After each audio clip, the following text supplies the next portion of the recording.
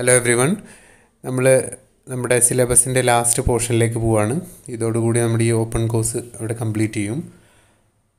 അതിനകത്ത് നമുക്ക് ഇനി പറയാനുള്ള എല്ലാ കാര്യങ്ങളും ക്വാളിറ്റേറ്റീവായിട്ട് മാത്രം പഠിച്ചാൽ മതി. ഇതിനകത്ത് ഉള്ള ഇക്വേഷൻസോ ഡെറിവേഷൻസോ ഒന്നും അതല്ലെങ്കിലും നമുക്കില്ല. ഇതിലെ ഇനി പറയാൻ പോകുന്ന കാര്യങ്ങൾ വിശദമായിട്ടുള്ളൊരു പഠനം നമുക്ക് ആവശ്യമില്ല. ഓക്കെ, അപ്പോൾ നോക്കാം. Thermo electric effect. ആ പേര് ശ്രദ്ധിക്കുക, തെർമോ ഇലക്ട്രിക്. തെർമോ എന്ന് പറഞ്ഞാൽ ടെമ്പറേച്ചർ, ഇലക്ട്രിക് എന്ന് പറഞ്ഞാൽ ഇലക്ട്രിസിറ്റി അല്ലേ. അപ്പോൾ ടെമ്പറേച്ചറിനെ ഇലക്ട്രിസിറ്റി ആക്കി മാറ്റുന്ന ഡിവൈസസിനെയാണ് നമ്മൾ തെർമോ ഇലക്ട്രിക് എഫക്റ്റ് കൊണ്ട് ഉദ്ദേശിക്കുന്നത് കേട്ടോ. അപ്പം പിന്നെ അതിനകത്ത് ഡെഫിനിഷനൊന്നും കൊടുത്തിട്ടില്ല. പിന്നെ devices which converts thermal energy in to electrical എനർജിയാണ് തെർമോ ഇലക്ട്രിക് ഡിവൈസസ് എന്ന് പറഞ്ഞാൽ. തെർമോ ഇലക്ട്രിക് എഫക്റ്റ് എന്ന് പറഞ്ഞാൽ the effect due to which thermal energy is converted to electrical energy എന്ന് പറയാം. ആ ഒരു ഡെഫിനേഷൻ ഇവിടെ തന്നിട്ടില്ല, അതുകൊണ്ട് ഞാൻ പറയുകയാണ്. ഇനി അത് യൂട്ടിലൈസ് ചെയ്യുന്ന കുറച്ച് എഫക്റ്റുകളാണ് Seebeck effect, Peltier effect, Thomson effect, joule effect ഒക്കെ. ഇത് നിങ്ങളുടെ സിലബസ് പറയുന്നില്ല, എന്നിരുന്നാൽ പോലും സീബെക്ക് എഫക്റ്റ് ഞാൻ ജസ്റ്റ് ഒന്ന് പറഞ്ഞിടാം ഇൻ കേസ് ആവശ്യം വന്നാലോ. അപ്പോൾ ചിത്രം നോക്കുക, സിമ്പിളാണ്, പറഞ്ഞുതരാൻ സിമ്പിളാണ്. ഓക്കെ, ഈ ചിത്രത്തിൽ ഒരു മെറ്റീരിയൽ 1 ഉണ്ട്, മുകളിൽ ഒരു വയറ് പോലെ കൊടുത്തിട്ടുണ്ട്. മെറ്റീരിയൽ 2 കറുത്ത ഭാഗം താഴെയും കൊടുത്തിട്ടുണ്ട്. ഓക്കെ, ഒന്ന് ചെമ്പും ഒന്ന് ഇരുമ്പും അങ്ങനെ കണക്കാക്കിയാൽ മതി. ഓക്കെ, 2 വയറുകൾ. എന്നിട്ട് അതിൻ്റെ രണ്ട് തലകളും ഇവിടെ T2 എന്ന് പറഞ്ഞിട്ട് ഇവിടെ ഒരു പോയിന്റിലൊരു ജംഗ്ഷനും അതുപോലെ T1 എന്ന് പറഞ്ഞിട്ട് ഇവിടെ ഒരു ജംഗ്ഷനും, അതായത് ജസ്റ്റ് പിരിച്ച് വെച്ചു. ഓക്കെ, ഒരു കോപ്പർ വയറും ഒരു ഇരുമ്പിൻ്റെ വയറും ഇതുപോലെ വളച്ച് വെച്ചിട്ട് തമ്മിൽ കൂട്ടി പിരിച്ച് വെച്ചു 2 തലകൾ. ഇനി ഒരു തല T1 ടെമ്പറേച്ചറിൽ വെക്കുക, അവിടെ കോൾഡ് ജംഗ്ഷൻ അല്ലേ, തണുത്തൊരു സ്ഥലത്ത്, ഉദാഹരണത്തിന് അവിടെ ഐസ് വെക്കുക. മറ്റേ തല T2 എന്ന് പറഞ്ഞ ടെമ്പറേച്ചറിൽ വെക്കുക, അവിടെ ഹോട്ട് ജംഗ്ഷൻ അല്ലേ, ചൂടുവെള്ളം വെച്ചു എന്ന് കരുതുക. അങ്ങനെ വെച്ച് കഴിഞ്ഞാൽ ഈ വയറിലൂടെ ഒരു കറണ്ട് ഒഴുകും എന്നുള്ളതാണ് സീബെക്ക് എഫക്റ്റ് എന്ന് പറയുന്നത്. ലളിതമായിട്ട് ഇങ്ങനെയാണ് പറയാൻ പറ്റുള്ളൂ. ഓക്കെ, നിങ്ങൾക്ക് യൂട്യൂബിലൊക്കെ നോക്കിക്കഴിഞ്ഞാൽ അറിയാം. സീബെക്ക് എഫക്റ്റ് അടിച്ചു കൊടുത്താൽ മതി. പറഞ്ഞാൽ വിശ്വസിക്കാൻ നമുക്ക് ബുദ്ധിമുട്ടാവും. ഇങ്ങനെ നമ്മൾ ചെയ്ത് നോക്കിയാൽ നമുക്ക് എന്ത് കിട്ടും, ഇത്തരത്തിലുള്ളൊരു ഔട്ട്പുട്ട് കിട്ടും കേട്ടോ. നമുക്ക് ചെറിയൊരു സെറ്റപ്പ് വെച്ചിട്ട് നമുക്കൊരു LED ഒക്കെ കത്തിക്കാൻ പറ്റും. അത് ഹയർ ലെവലിൽ അപ്ലൈ ചെയ്ത് കഴിഞ്ഞാൽ നമുക്ക് ഹയർ ഔട്ട്പുട്ട്സ് കിട്ടുന്നു എന്നുള്ളതാണ്. ഇതാണ് തെർമോ ഇലക്ട്രിക് എഫക്റ്റ് എന്ന് പറഞ്ഞാൽ. ക്ലിയർ ആണല്ലോ. ഇനി അതുപോലെയാണ് ഫ്യൂവൽ സെൽസ് എന്ന് പറയുന്നത്. ഓക്കെ, സെല്ലെന്ന് പറഞ്ഞാൽ നമുക്കറിയാം, നമ്മൾ സാധാരണ പെൻസിൽ ബാറ്ററി എന്നാണ് പറയാറുള്ളത്, പക്ഷേ അത് ശരിക്കും എന്താണ്, സെല്ലാണ്. ഓക്കെ, അത് ഡ്രൈ സെല്ലാണ്. ഇനി ഞാനിവിടെ പറയാൻ പോകുന്നത് ഫ്യൂവൽ സെല്ലാണ്. എന്താ ഫ്യൂവൽ സെൽ എന്ന് പറഞ്ഞാൽ? It is an electro chemical device in which the chemical energy of A conventional fuel is converted directly and efficiently in to low voltage direct current and electric energy. Okay, അതായത് സിമ്പിളായിട്ട് പറഞ്ഞാൽ electro chemical ഡിവൈസാണ് എന്ന് പറഞ്ഞാൽ chemical മെറ്റീരിയൽസിൽ നിന്നും electricity ഉണ്ടാക്കുന്ന ഡിവൈസാണെന്നർത്ഥം. Okay, ഒരു conventional ഫ്യൂവലിൽ നിന്ന് എന്ത് ചെയ്യുക, അതിന് കെമിക്കൽ എനർജി ഉപയോഗിച്ചിട്ട് ഇലക്ട്രിസിറ്റി പ്രൊഡ്യൂസ് ചെയ്യുന്ന ഡിവൈസാണ് ഫ്യൂവൽ സെൽ എന്ന് പറഞ്ഞാൽ. ബാറ്ററി പോലെ തന്നെ. Okay, fuel cell systems generally operate on pure hydrogen and air to produce electricity. Okay, സാധാരണയായിട്ട് ഉപയോഗിക്കുന്ന ഫ്യൂവൽ എന്ന് പറയുന്നത് ഹൈഡ്രജൻ ആയിട്ടാണ് ഉപയോഗിക്കാറുള്ളത്. ഓക്കെ, ഹൈഡ്രജനും അതുപോലെ എയറും, അതിൽ നിന്നും ഇലക്ട്രിസിറ്റി പ്രൊഡ്യൂസ് ചെയ്യാൻ വേണ്ടിയിട്ടാണ് ഫ്യൂവൽ സെൽ സാധാരണയായിട്ട് ഉപയോഗിക്കാറുള്ളത്. അതിൻ്റെ അഡ്വാൻറ്റേജും ഡിസഡ്വാൻറ്റേജും നോക്കാം. ഒന്ന്, advantage, conversion efficiencies R high. Efficiency കൂടുതലാണ്. Require little attention and less maintenance. മനസ്സിലാവുന്നുണ്ടല്ലോ, ഭയങ്കര ശ്രദ്ധയൊന്നും വേണ്ട, മെയിൻ്റനൻസ് ഫ്രീ ആണ്. Can be installed near the use point. നമുക്ക് ഉപയോഗിക്കേണ്ട സ്ഥലത്തിൻ്റെ അടുത്ത് തന്നെ എന്ത് ചെയ്യാൻ പറ്റും, ഇൻസ്റ്റാൾ ചെയ്യാൻ പറ്റും. അതുകൊണ്ട് reduce the electrical transmission requirements and അക്കമ്പനിയിങ് losses. നമുക്ക് വയറ് വലിച്ചിട്ട് കറണ്ട് കൊണ്ടുപോകാനുള്ള സംവിധാനമൊന്നും വേണ്ട. ഓക്കെ, നമ്മൾ എന്ത് ആവശ്യത്തിനാണ് ഉപയോഗിക്കുന്നത് അതിൻ്റെ അടുത്ത് തന്നെ install ചെയ്യാമെന്നർത്ഥം. Fuel cell is odourless and does not make any noise. Odourless എന്ന് പറഞ്ഞാൽ സ്മെല്ലൊന്നുമില്ല. Okay, and does not make any noise, ശബ്ദമില്ല. A little time is needed to go in to operation. അത് വർക്ക് ചെയ്യാൻ പെട്ടെന്നുണ്ട്, അത് ഓൺ ചെയ്ത് കുറേ സമയം wait ചെയ്യൊന്നും വേണ്ട. Space requirement considerably less. അതിന് കൂടുതൽ സ്പേസ് ആവശ്യമില്ല, ചെറിയ ലൊക്കേഷൻ തന്നെ നമുക്ക് എന്ത് ചെയ്യാൻ സെറ്റ് ചെയ്യാൻ പറ്റും. Simple and safe, pollution free, no cooling water is needed, capacity can be increased as the demand gross, long life. ഇതൊക്കെയാണ് അഡ്വാൻറ്റേജസ് എന്ന് പറഞ്ഞാൽ. നമുക്ക് ജസ്റ്റ് ഊഹിച്ചെടുത്ത് എഴുതാവുന്ന അഡ്വാൻറ്റേജേ ഉള്ളൂ. ഡിസഡ്വാൻറ്റേജസ് സാധാരണ പോലെ high initial cost, law service life, problems four refilling in vehicles. ഇത് refill ചെയ്യൽ കുറച്ച് ടാസ്ക്കാണ്, അതാണ് എൻ്റെ ഒരു മേജർ ഡിസഡ്വാൻറ്റേജ് എന്ന് പറയുന്നത്. ഇനി ആപ്ലിക്കേഷൻസ് ഡൊമസ്റ്റിക് യൂസും അതുപോലെ ഓട്ടോമാറ്റിക് വെഹിക്കിൾസിലും ഇത് ഉപയോഗിക്കാറുണ്ട്. ഇനി നമുക്ക് പറയാനുള്ളത് ഇതിൻ്റെ കമ്പോണൻസ് ആൻഡ് വർക്കിംഗ് തിയറിയാണ്. അത് നിങ്ങൾക്ക് വിശദമായിട്ട് അറിയണ്ട, എന്നിരുന്നാൽ പോലും ഒരു ഐഡിയ ഉണ്ടാക്കി വെക്കുന്നത് നന്നായിരിക്കും, ഇൻ കേസ് ചോദിച്ചാലെന്ന് വെച്ചിട്ട്. സിലബസ് പറയുന്നതുകൊണ്ട് മാത്രം പറയാണ്. അതിൻ്റെ കമ്പോണൻസ് പറഞ്ഞാൽ ഒരു ആനോഡ്, ഒരു കാഥോഡ് എന്ന് പറഞ്ഞാൽ ബാറ്ററിക്ക് ഒരു പോസിറ്റീവ് നെഗറ്റീവ് ഉണ്ടാവില്ലേ, അതിന് ടെക്നിക്കൽ ടേമാണ് ആനോഡ് കാഥോഡ് എന്ന് പറയുന്നത്. പിന്നെ ഇലക്ട്രോലൈറ്റ്, ബാറ്ററിൻ്റെ ഉള്ളിലൊരു പേസ്റ്റ് ഉണ്ടാവില്ലേ, അതാണ് ഇലക്ട്രോലൈറ്റ്. Container, ബാറ്ററിൻ്റെ container. പിന്നെ separators, ceilings, fuel supply, oxidiser. Okay, ഇതിലെല്ലാം ഇല്ലെങ്കിൽ നിങ്ങൾ ആനോഡ്, കാഥോഡ്, ഇലക്ട്രോലൈറ്റ്, കണ്ടെയ്നർ നിർബന്ധമായിട്ടും പറയണം. പിന്നെ സെപ്പറേറ്റേഴ്സ്, സീലിങ്സ്, ഫ്യൂൽ സപ്ലൈ, ഓക്സിഡൈസറാണ് ബാക്കി പാർട്സ്. ഓക്കെ, ഇനി അതിൻ്റെ ഒരു ഡയഗ്രാം ജസ്റ്റ് ഞാൻ കാണിച്ചിട്ടുണ്ട്. ഇതൊന്ന് പിന്നെ പറ്റുമെങ്കിൽ വരച്ച് ഒന്ന് ഒറ്റ പ്രാവശ്യം വരച്ചാൽ തന്നെ അത് മനസ്സിൽ നിൽക്കും. കാണാൻ ഏകദേശം ഒരു ബാറ്ററിൻ്റെ പോലെ ഉണ്ടല്ലോ. ഓക്കെ, ഒരു ബോക്സ് വരയ്ക്കുക. ഓക്കെ, എന്നിട്ട് ഇവിടെ ഫ്യൂൽ ഇൻ എന്ന് പറഞ്ഞിട്ടൊരു ഭാഗം കാണിക്കുക. ഓക്കെ, പിന്നെ ബാറ്ററിയെ പോലെ എന്തുണ്ട്, ഒരു ആനോഡും കാഥോഡും അല്ലേ. പിന്നെ ഇവിടെ നോക്കൂ, ഇങ്ങനെ പിന്നെ രണ്ട് ടെർമിനൽസ് കൊടുത്തിട്ടുണ്ട്, പോസിറ്റീവ് നെഗറ്റീവും കൊടുത്തിട്ട് അല്ലേ. ഇങ്ങനൊരു ദണ്ടും ഇങ്ങനൊരു ദണ്ടും കൊടുത്തിട്ടുണ്ട്, ഒരു പോസിറ്റീവും ഒരു നെഗറ്റീവും അല്ലേ. ഈ ലോഡ് എന്നുകൊണ്ട് ഉദ്ദേശിക്കുന്നത് നമ്മുടെ ബൾബോ എന്താണോ നമ്മൾ ഉപയോഗിക്കുന്ന പിന്നെ ഡിവൈസ്, അതാണ് ലോഡ് കൊണ്ട് ഉദ്ദേശിക്കുന്നത്. ഒരു ബൾബ് എത്തിക്കാനാണെങ്കിൽ ബൾബാണ് ലോഡ്. ഓക്കെ, പിന്നെ ഇവിടെ oxidiser in, oxidation products out എന്ന് പറഞ്ഞിട്ട് അങ്ങനെ ഒരു ഭാഗം മാത്രം ലേബൽ ചെയ്താൽ മതി കേട്ടോ. ഇത് ചോദിക്കാൻ സാധ്യത കുറവാണ്, എന്നിരുന്നാലും സിലബസിലുള്ളത് കൊണ്ട് ജസ്റ്റ് പറഞ്ഞു പോവാണ്. ഓക്കെ, ഇത്രയാണ് ഫ്യൂവൽ സെൽസ് എന്ന് പറഞ്ഞാൽ. ഇനി നമുക്ക് പഠിക്കാനുള്ള മറ്റൊരു എനർജി ഫോമാണ് ഹൈഡ്രജൻ എനർജി. ഓക്കെ, ഹൈഡ്രജൻ എന്ന് പറയുമ്പോൾ ഏറ്റവും എഫിഷ്യൻ്റ് ആയിട്ടുള്ളൊരു ഫ്യൂവലാണ് ഹൈഡ്രജൻ എന്ന് പറയുന്നത്. Okay, hydrogen has A tremendous potential because it can be produced from water. Hydrogen നമുക്ക് വെള്ളത്തിൽ നിന്ന് പ്രൊഡ്യൂസ് ചെയ്യാൻ പറ്റും. And water is available in plenty in nature അല്ലേ. ഒരുപാട് നമുക്ക് വെള്ളം കിട്ടും, അതുകൊണ്ട് അതിന് ഹൈഡ്രജൻ ഉണ്ടാക്കൽ ചീപ്പായിരിക്കും. Okay, hydrogen has the highest energy content per unit mass അല്ലേ. ഏറ്റവും കൂടുതൽ എനർജി കണ്ടന്റ് ഉള്ളത് ഹൈഡ്രജൻ ആണ്. The simplest way to obtain hydrogen from water is electrolysis. വെള്ളത്തിൽ നിന്ന് പിന്നെ നമുക്ക് കറണ്ട് പാസ് ചെയ്തിട്ട് എന്ത് ചെയ്യാൻ പറ്റും, ഹൈഡ്രജൻ പ്രൊഡ്യൂസ് ചെയ്യാൻ പറ്റും. അതിന് ഇലക്ട്രോളിസിസ് എന്നാണ് പറയുക. ഓക്കെ, ഇനി the main issues associated with the use of hydrogen at energy sources are production, storage and transportation, utilisation, safety and management, economy. Okay, production പിന്നെ ഒരു ഇഷ്യൂ ആണ്. പിന്നെ ഇലക്ട്രോളിസിസ് ഒക്കെ വെച്ചിട്ട് നമുക്ക് സ്ലോ ആയിട്ട് ഉണ്ടാക്കാൻ പറ്റുള്ളൂ. സ്റ്റോറേജ് ആൻഡ് ട്രാൻസ്പോർട്ടേഷൻ നല്ലൊരു പ്രശ്നമാണ്, കാരണം ഹൈഡ്രജൻ എന്ന് പറയുന്നത് ഹൈലി ഇൻഫ്ലേമബിൾ ആണ്. ഒരു എക്സ്പ്ലോസീവും കൂടിയാണ് ഇത് ഹൈഡ്രജൻ എന്ന് പറയുന്നത്.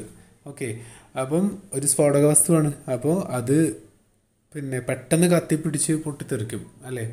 അതുകൊണ്ട് വളരെ സൂക്ഷിച്ച് കൈകാര്യം ചെയ്യേണ്ടതാണ്. ഓക്കെ, അതായത് പെട്രോളിനേക്കാളും പെട്ടെന്ന് തീ പിടിക്കും എന്നുള്ളതാണ്. അതുകൊണ്ട് ഹൈഡ്രജൻ വളരെ ഹാൻഡിൽ ചെയ്യണം കേട്ടോ, കെയർഫുള്ളി ഹാൻഡിൽ ചെയ്യണം. അതുകൊണ്ട് സ്റ്റോറേജും ട്രാൻസ്പോർട്ടേഷനും വൃത്തിക്ക് ചെയ്തില്ലെങ്കിൽ പണിയാവും. പിന്നെ യൂട്ടിലൈസേഷൻ, അതിൻ്റെ ഉപയോഗം കൃത്യമായിട്ട് ചെയ്യണം. സേഫ്റ്റി ആൻഡ് മാനേജ്മെൻറ്റ്, അതുപോലെ എക്കണോമി, അതിൻ്റെ പിന്നെ എക്സ്പെൻസസ്. ഇനി one of the potential advantages of hydrogen as A secondary fuel is that it can be transmitted and distributed by pipe line. സാധാരണ നമ്മൾ നാച്ചുറൽ ഗ്യാസ് ഒക്കെ കൊണ്ടുപോകുന്ന പോലെ എന്ത് ചെയ്യാൻ പറ്റും, അതിനെ പൈപ്പ് ലൈൻ വഴി നമുക്ക് എന്ത് ചെയ്യാൻ പറ്റും, അങ്ങോട്ടും ഇങ്ങോട്ടും കൊണ്ടുപോകാൻ പറ്റും എന്നുള്ളതിൻ്റെ ഒരു അഡ്വാൻറ്റേജ് ആണ്. Okay, hydrogen is an efficient and clean fuel. It has minimum carbon content compared to other fuels. Okay, hydrogen efficient ആണ്, ക്ലീൻ ആണ്. പിന്നെ ബാക്കി ഫ്യൂവൽസ് പോലെ പെട്രോൾ ഡീസലൊക്കെ കത്തിച്ച് കഴിഞ്ഞാൽ അതിനകത്ത് ഒരുപാട് കാർബൺ കണ്ടൻറ്റ് വരുന്നുണ്ട്, അതുവഴി ഗ്ലോബൽ വാർമിംഗ് ഉണ്ടാക്കുന്നുണ്ട്. പക്ഷേ ഹൈഡ്രജനിലുള്ള കാർബൺ കണ്ടൻറ്റ് അത് കത്തിച്ച് കഴിഞ്ഞാൽ പുറത്തേക്ക് വരുന്ന കാർബൺ കണ്ടൻറ്റ് വളരെ കുറവാണ്. ഓക്കെ, അത്തരത്തിൽ അത് ക്ലീൻ ആണെന്ന് പറയാം. ഇനി പ്രോപ്പർട്ടീസ് ഓഫ് ഹൈഡ്രജൻ നോക്കുക. ഇതിൽ കുറേ ടെക്നിക്കലായിട്ടുള്ള കാര്യങ്ങളാണ്, സിമ്പിളായിട്ടുള്ളത് മാത്രം പറയാം. The burning process of hydrogen is pollution free. Okay, pollution free ആണ്, പ്രത്യേകിച്ച് ഹാംഫുൾ ആയിട്ടുള്ള വാതകങ്ങളൊന്നും പുറത്തേക്ക് വിടുന്നില്ല. ഇനി എൻ്റെ ഒരു വേറെ കാര്യം പറയുന്നത്, ignition energy to initiate combustion is less four hydrogen than four natural gas. Ignition temperature കുറവാണെന്ന് പറഞ്ഞാലേ, ഞാൻ നേരത്തെ പറഞ്ഞു പെട്രോളിനേക്കാളും പെട്ടെന്ന് കത്തിപ്പിടിക്കുന്നു, അതും ഗ്യാസിനേക്കാളും പെട്ടെന്ന്. നമ്മൾ സാധാരണ കുക്കിങ്ങിന് ഉപയോഗിക്കുന്ന ഗ്യാസ് ഉണ്ടല്ലോ, അതിനേക്കാളും പെട്ടെന്ന് എന്ത് ചെയ്യും, ഇത് കത്തിപ്പിടിക്കും. ഓക്കെ, അപ്പോൾ ചെറിയൊരു ടെമ്പറേച്ചർ ഉണ്ടായാൽ മതി എന്ത്, ഹൈഡ്രജൻ കത്തിപ്പിടിക്കാൻ. അതാണ് അതിൻ്റെ മേജർ സേഫ്റ്റി ഇഷ്യൂ എന്ന് പറയുന്നത്. പിന്നെ അതൊരു എക്സ്പ്ലോസീവുമാണ്. ഓക്കെ, അപ്പോൾ ആ എക്സ്പ്ലോസീവ് പിന്നെ നമ്മൾ വളരെ കെയർഫുള്ളായിട്ട് ഹാൻഡിൽ ചെയ്യണം. ഭയങ്കര സേഫായിട്ടുള്ള കണ്ടെയ്നേഴ്സിൽ സീൽഡായിട്ട് അത് ഉപയോഗിക്കണം. അതുകൊണ്ടാണ്, അല്ലെങ്കിൽ നമുക്ക് ഹൈഡ്രജൻ ഉപയോഗിക്കുകയാണെന്ന് വെച്ചാൽ നമ്മുടെ ഈ പറഞ്ഞ എല്ലാ എനർജി ക്ഷാമവും തീരും. ഓക്കെ, പെട്രോളിനും ഡീസലിനൊക്കെ പകരം ഹൈഡ്രജനാണ് വരുന്നതെങ്കിൽ ഒരു രക്ഷ ഉണ്ടാവില്ല. നല്ല മൈലേജും കിട്ടും, നല്ല പുള്ളിങ്ങും കിട്ടും, നല്ല എഫിഷ്യൻറ്റുമാണ്, ചീപ്പും ആയിരിക്കും. പക്ഷേ അതിൻ്റെ സേഫ്റ്റി ഇഷ്യൂസാണ് ഒരു മേജർ കൺസേൺ എന്ന് പറയുന്നത്. ഓക്കെ, ഇനി the combustion of hydrogen with oxygen from air results in release of energy and water as by product. കണ്ടോ, അതാണ് അതിൻ്റെ വേറൊരു അഡ്വാൻറ്റേജ് എന്ന് പറയുന്നത്. അതായത് നമ്മൾ പിന്നെ ഓക്സിജനിൽ വെച്ചിട്ട് ഇത് എയറിൽ ഹീറ്റ് ചെയ്ത് കഴിഞ്ഞാൽ, ഹൈഡ്രജൻ ഹീറ്റ് ചെയ്ത് കഴിഞ്ഞാൽ നമുക്ക് ആവശ്യത്തിനുള്ള എനർജി കിട്ടും. ഓക്കെ, ഊർജ്ജം കിട്ടും. അതിൻ്റെ പുറമെ ബൈ പ്രൊഡക്റ്റായിട്ട് വരുന്നത് വാട്ടറാണ്. വാട്ടർ എന്ന് പറയുന്നത് നമുക്ക് ഒട്ടും ഒരു വേസ്റ്റ് ആയിട്ടല്ല, അല്ലേ, നമുക്കത് ഉപയോഗിക്കാം. ഓക്കെ, അപ്പോൾ അതാണ്, വേറെ വേസ്റ്റ് മെറ്റീരിയൽസ് ഒന്നും ഇല്ല, എന്നാൽ ഉപകാരപ്രദമായ വെള്ളം കിട്ടുകയും ചെയ്യുന്നു എന്നുള്ളതാണ് അതിൻ്റെ ഒരു മേജർ അഡ്വാൻറ്റേജ്. ഓക്കെ, ഇനി അതിൻ്റെ അഡ്വാൻറ്റേജിൽ ചിലത് വെരി ഹൈ എനർജി കണ്ടൻ്റ് ആണ് ഇതിനകത്തുള്ളത്. പിന്നെ ബേണിംഗ് ഈസ് നോൺ പൊല്യൂട്ടിങ്. പിന്നെ നമുക്ക് സാധാരണ എഴുതുന്ന പോലെ ചീപ്പാണെന്ന് പറയാം. അതുപോലെ പിന്നെ എഫിഷ്യൻ്റ് ആണെന്ന് പറയാം. അങ്ങനത്തെ ഒക്കെ കാര്യങ്ങൾ എക്സ്ട്രാ എഴുതി മതി. ഓക്കെ, പിന്നെ hydrogen can be easily transported and distributed through pipe lines. Hydrogen can be used for generating electricity for domestic appliances, in domestic cooking, as a fuel in automobiles, etc. Okay, അതൊക്കെയാണ് ഹൈഡ്രജൻ്റെ uses എന്ന് പറയുന്നത്. അത് advantages ആയിട്ടും നമുക്ക് എഴുതാവുന്നതാണ്. ഇനി നമുക്ക് പഠിക്കാനുള്ളൊരു കാര്യം എന്ന് പറഞ്ഞാൽ ന്യൂക്ലിയർ പവർ പ്ലാന്റ്സ് ആണ് കേട്ടോ. ന്യൂക്ലിയർ എനർജി എന്ന് പറയും. അതിനെക്കുറിച്ചുള്ള ഡെഫിനിഷൻ ഈ ടെക്സ്റ്റിൽ ഇത് കുറച്ച് പിന്നെ വലുതാണ്. അതുകൊണ്ട് ഞാനൊരു ഡെഫിനിഷൻ പറയാം, അത് നിങ്ങൾ എഴുതിയെടുക്കുക കേട്ടോ. ന്യൂക്ലിയർ എനർജി കൊണ്ട് ഉദ്ദേശിക്കുന്നത് ന്യൂക്ലിയർ ഫിഷൻ ആണ്. Okay, nuclear fission. ഓക്കെ, എന്താണ് ന്യൂക്ലിയർ ഫിഷൻ എന്ന് ചോദിച്ചാൽ the splitting of A heavy nucleus in to 2 lighter nuclei are called nuclear fission, അല്ലേ. അതായത് ഒരു ഹെവി ന്യൂക്ലിയൈനെ 2 ലൈറ്റ് ന്യൂക്ലിയൈ ആയിട്ട് സ്പ്ലിറ്റ് ചെയ്യുന്ന പ്രോസസ്സിനെയാണ് ന്യൂക്ലിയർ ഫിഷൻ എന്ന് പറയുന്നത്. ഫിഷൻ എന്ന് പറഞ്ഞാൽ മുറിക്കുക. ഓക്കെ, യുറാനിയം പോലത്തെ ഒരു ഹെവി ന്യൂക്ലിയസിന് എന്ത് ചെയ്യുക, ചെറിയൊരു ന്യൂട്രോണിനെ കൊണ്ട് ഇടിച്ചിട്ട് എന്ത് ചെയ്യുക, മുറിക്കുക. എന്നിട്ട് 2 ചെറിയ ലൈറ്റർ ന്യൂക്ലിയൈ ആയിട്ട് ഉണ്ടാക്കുന്ന പ്രോസസ്സിനെയാണ് നമ്മൾ ന്യൂക്ലിയർ ഫിഷൻ എന്ന് പറയുന്നത്.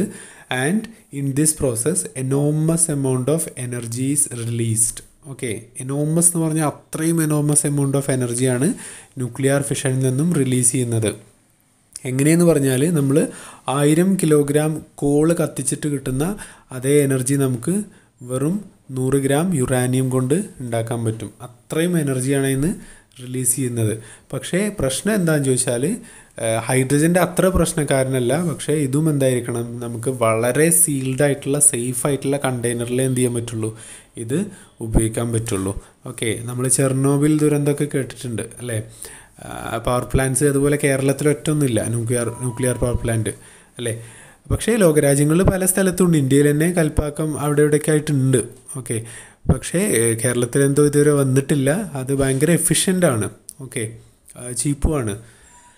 അപ്പം അതൊക്കെയാണ് അത്രേ അതിനെക്കുറിച്ച് പറയാനുള്ളൂ. ഇനി അതിൻ്റെ അഡ്വാൻറ്റേജും ഡിസഡ്വാൻറ്റേജും നോക്കി വെക്കുക കേട്ടോ. ന്യൂക്ലിയർ ഫിഷൻ എന്ന് പറഞ്ഞാൽ ഒരു ഹെവിയർ ന്യൂക്ലിയൈ പിന്നെ ഹിറ്റ് ചെയ്തിട്ട് 2 ലൈറ്റർ ന്യൂക്ലിയൈ കൺവേർട്ട് ചെയ്യാണ് with the release of energy. അതിനാണ് ന്യൂക്ലിയർ ഫിഷൻ എന്ന് പറയുന്നത്. ഇനി അതിൻ്റെ അഡ്വാൻറ്റേജും ഡിസഡ്വാൻറ്റേജും. A nuclear power plant needs less space as compared to other conventional power plant. അതായത് ഇതിന് സ്പേസ് വളരെ കുറച്ച് മതി. Nuclear power plants are well suited to meet large power demands, അല്ലേ. എത്ര വലിയ പവർ ഡിമാൻഡ്സ് ഉണ്ടെങ്കിലും അതിനെ നമുക്ക് മീറ്റ് ചെയ്യാൻ പറ്റും ന്യൂക്ലിയർ പവർ പ്ലാന്റ്സ് വെച്ചിട്ട്. Since the fuel consumption is very small, there is saving in cost of the fuel transportation, അല്ലേ. ഫ്യൂവൽ കൺസംഷൻ വളരെ കുറവാണ്. ഞാൻ നേരത്തെ പറഞ്ഞില്ലേ 1000 കിലോഗ്രാം കോള് കത്തിക്കുന്നത് കിട്ടുന്ന അതേ എനർജി നമുക്ക് വെറും 100 ഗ്രാമിൽ നിന്ന് കിട്ടുന്നു എന്നുള്ളത്. അപ്പം ഫ്യൂവൽ കൺസംഷൻ വളരെ കുറവാണെന്നർത്ഥം. Okay, nuclear power plants besides producing large amount of power produces valuable feasible material. അതിൻ്റെ ബൈ പ്രൊഡക്ട്സ് ആയിട്ട് കിട്ടുന്ന മെറ്റീരിയൽസ് നമുക്ക് എന്ത് ചെയ്യാൻ പറ്റും, വേറെ ഫ്യൂവൽസ് ആയിട്ട് ഉപയോഗിക്കാൻ പറ്റും. അത്ര മനസ്സിലാക്കിയാൽ മതി. The operation of A nuclear power plant is more reliable. Okay, നമുക്ക് റിലയബിൾ ആണ്, ആശ്രയിക്കാവുന്നതാണ്. Nuclear power plants are not affected by adverse weather conditions. അതായത് മഴ കാരണമോ അല്ലെങ്കിൽ പിന്നെ വേറെ അഡ്വേഴ്സ് ക്ലൈമറ്റ് കണ്ടീഷൻസ് എന്ന് പറഞ്ഞാൽ ഇപ്പം വേനൽക്കാലമായാലോ മഴക്കാലമായാലോ അങ്ങനെ ക്ലൈമറ്റിനെ ഡിപ്പെൻഡ് ചെയ്യാതെ വർക്ക് ചെയ്യുന്നൊരു പവർ പ്ലാന്റ് ആണ് എന്ത് ന്യൂക്ലിയർ പവർ പ്ലാന്റ് എന്ന് പറയുന്നത്. Bigger capacity of A nuclear power plant is an additional advantage. അല്ലേ, നല്ല കപ്പാസിറ്റി ഉണ്ട് അതിന്. അല്ലേ, എത്ര വേണമെങ്കിലും നമ്മൾ നേരത്തെ പറഞ്ഞു എത്ര ലോഡ് ഉണ്ടെങ്കിലും നമുക്ക് എന്ത് ചെയ്യാൻ പറ്റും, എഫിഷ്യൻ്റായിട്ട് പ്രൊഡ്യൂസ് ചെയ്യാൻ പറ്റും. The expenditure on metal structure piping storage mechanism is much lower four A nuclear power plant than A call burning power plant. Call burn ചെയ്തിട്ടുണ്ടാകുന്ന power പ്ലാന്റിനേക്കാളും വളരെ എക്സ്പെൻസ് കുറവാണ് ഇത്തരത്തിലുള്ളൊരു പവർ പ്ലാന്റിന്. ഓക്കെ, ഇനി ഡിസഡ്വാൻറ്റേജസ് ആയിട്ട് നമുക്ക് പ്രധാനമായിട്ട് പറയാനുള്ളത് ഒന്ന് ക്യാപിറ്റൽ കോസ്റ്റ് ആണ്. അതിൻ്റെ ഇനീഷ്യൽ ഇൻവെസ്റ്റ്മെൻറ്റ് ഭയങ്കര ഹൈ ആണ്. രണ്ടാമതായിട്ട് പറയുന്നത് അതിൻ്റെ ഡേഞ്ചറസ് ആണ്. ഓക്കെ, അത് പിന്നെ റേഡിയോ ആക്റ്റീവ് ആണ്, അതിൽ നിന്ന് റേഡിയേഷൻസ് വരും, അതുകൊണ്ട് ഹെൽത്ത് ഇഷ്യൂസ് ഉണ്ടാവും. മൂന്നാമതായിട്ട് they cannot be operated at varying load efficiently. Load ഇങ്ങനെ മാറിക്കൊണ്ടിരിക്കുകയെന്ന് കരുതുക, നമ്മുടെ ഉപയോഗം മാറിക്കൊണ്ടിരിക്കുന്നതനുസരിച്ച് നമുക്ക് സപ്ലൈയിൽ കുറച്ചൊരു ബുദ്ധിമുട്ടുള്ള കാര്യമാണെന്ന് അർത്ഥം. Okay, the maintenance cost is always high. Maintenance കൂടുതലാണ്. The disposal of fission products is A big problem. അതും അതിലൊരു മേജർ ഡിസഡ്വാൻറ്റേജ് ആണ്. നമുക്ക് ഇതിൽ നിന്ന് ഔട്ട്പുട്ട് കിട്ടുന്ന വേസ്റ്റ് മെറ്റീരിയൽസ് എന്ന് പറഞ്ഞാൽ എന്താണ്, അതും റേഡിയോ ആക്റ്റീവാണ്. ആ വേസ്റ്റ് മെറ്റീരിയൽസ് പ്രോപ്പറായിട്ട് എന്ത് ചെയ്യണം, ഡിസ്പോസ് ചെയ്യണം. നമുക്കത് എടുത്തിട്ട് കൊണ്ടുപോയി വേസ്റ്റ് ബില്ലിടാനൊന്നും പറ്റില്ല. ഓക്കെ, അത് ടൈറ്റായിട്ടുള്ള കണ്ടെയ്നറിൽ പിന്നെ ഇതാക്കിങ്ങണ്ട് കുഴിച്ചിടുക അല്ലെങ്കിൽ കടലിൽ കൊണ്ടുപോയി നിക്ഷേപിക്കുകയൊക്കെയാണ് സാധാരണ ചെയ്യാറുള്ളത്. ഓക്കെ, അപ്പോൾ അത് ഒരു ഭയങ്കര ഇഷ്യൂ ആണ് ഡിസ്പോസൽ എന്ന് പറയുന്നത്. Working conditions in nuclear power stations R always ഡിറ്റർമിനൽ to health of workers. Okay, അതായത് ഹെൽത്ത് ഇഷ്യൂസ് ഉണ്ടാക്കുന്നു എന്നർത്ഥം. ഓക്കെ, അപ്പം ഇത്രയാണ് ഈ ഒരു പിന്നെ ചാപ്റ്റർ എന്ന് പറഞ്ഞാൽ. ഓക്കെ, അപ്പം ഇതോടുകൂടി നിങ്ങളുടെ ഓപ്പൺ കോഴ്സ് കംപ്ലീറ്റ് ചെയ്യുകയാണ്. ഓക്കെ, എല്ലാവർക്കും എല്ലാം ക്ലിയറായി എന്ന് വിചാരിക്കുന്നു. Wish you all the best for your exams. Thank you all.